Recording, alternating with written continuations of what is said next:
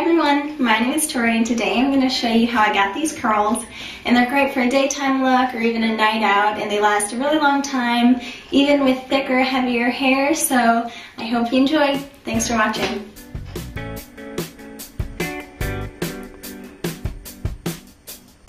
Unfortunately, I left my heat protector spray at school. I'm home for break right now, and I am going to make do with the products that I have at my house.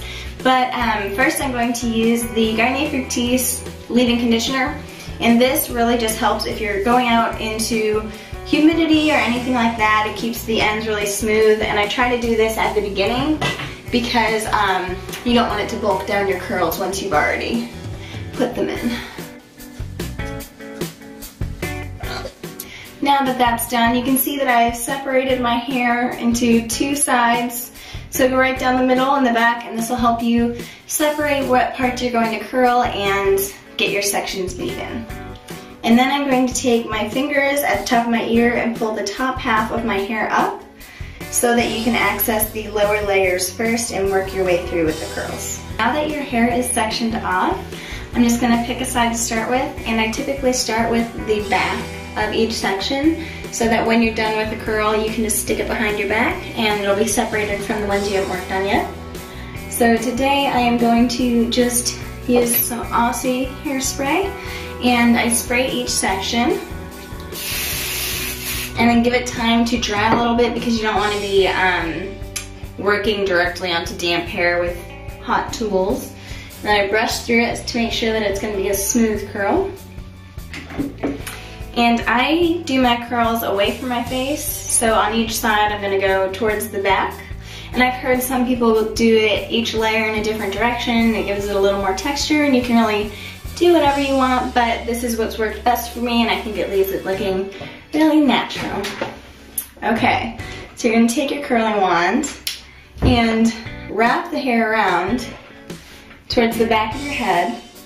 And with longer hair, it's going to be a little more difficult with the 1 inch. This gives it tighter curls, but you have to pay attention to make sure that all of your hair that you would like to be curled is on the wand and none of it falls off through. And I just hold it on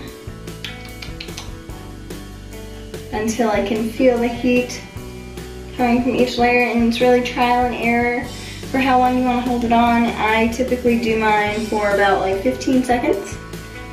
Then when you release it, that's the curl. And I run my fingers around it to keep the curl locked. And it looks really tight at the moment, but at the end I can show you how to loosen it up a little bit and make it more natural.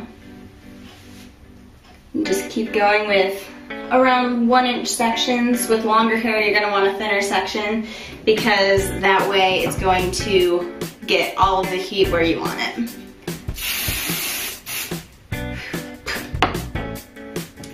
Stronger than the hairspray I use at home.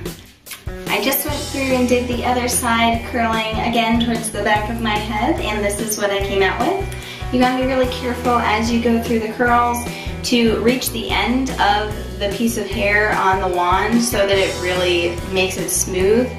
You can see on this one how it's a little bit more frayed at the end just because I didn't get all the way down to the bottom, so you can go through after you're finished and fix those little bits and pieces, but it shouldn't be terribly noticeable when you're done. Now I'm going to take the top part down and start at the top of my hair. Typically when I bring this section down, I pull the curls that are already done towards the back of my hair like I showed you before, so that you can separate and start on this section of hair.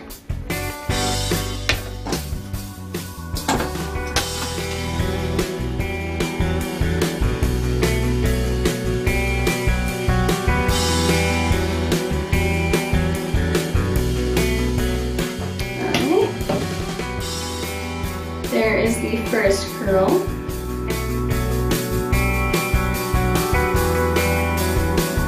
And notice how I started a little bit farther down than I did on the bottom layers, because the first time I tried out a curling wand, I curled all the way to the top of my head, kind of like you would with a clamped curling iron.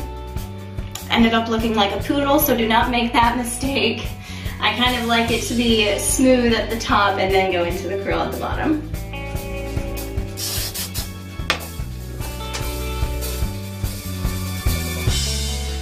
just going to finish up this side of my hair so I can show you the front, but I will be right back. Okay, now I've gotten to the front piece of hair. Usually I will take this piece and separate it into a little bit of smaller pieces, that way you can get more detailed with the styling of it and make it the way you would like, since that's going to be the piece that really stands out. As for the second one, I start a little bit lower than I would even for the other top layers, so it kind of has a blending effect when you get to the front piece. Since I don't have bangs or anything, really the shape of it is determined by how I curl this piece.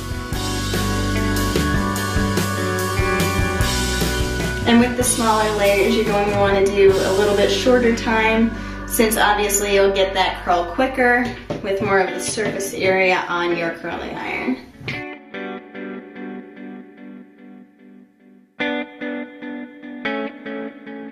For this front one, I'm going to start a little bit higher than the second piece so that it has, like I said, that gradual downward spiral.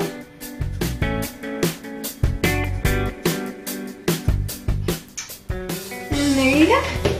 With these two pieces, I kind of want to blend them together and make the curls combine. But there you have a little bit of a flatter part at the top of your face, and then your curls come together down at the bottom. Now I have gotten to the other side, so I'm just going to separate it into two pieces like I did before. And on this side, you can go a little bit higher, even since you don't need this area to be as flat. And if you notice, they do sell these wands with a glove if you are worried about burning your hands, since you do have to get so close with the bottom of your hair. Typically, I don't use it just because my hair does get a little bit staticky and frizzy if I run it through my hair with the glove on, but you just have to be very careful and make sure not to burn your hand when you're getting down to the bottom area.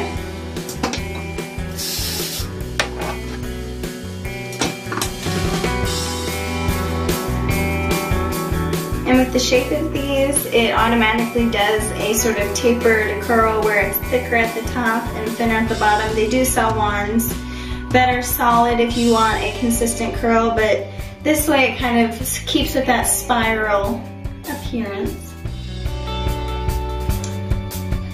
Roll those two together. And there you have it. This should be the tight curls at the ends. They are a little bit tighter than I would like, so I'll show you how to loosen them up a little bit. I might be going off screen, but whenever I'm done, I flip my head over and shake out the curls. So you see how I get my hands under the top of it, and that way it kind of separates the curls and gets them a little bit looser, and you can really just play with it, run your fingers through your hair to whatever looseness you like. But as a finishing touch, I am going to add in some Garnier Fructis Miracle Dry Oil. I use the pump oil version at home, but this is what I have here, and it works just as well. And this is to just kind of get a good shine on it, to take any frizz that you might have out of your hair. And this also helps to loosen up some of the curls if you run your fingers through. And try to focus this towards the ends of your hair, because if you get higher up, then it's going to mix with the natural oils in your hair and you're going to end up with a more greasy look that you want to avoid. But that is it. So I hope that this helps. I'm not an expert by any means, but let me know in the comments down below if there are any tips or tricks that you guys like, and I hope you enjoy. Thank you.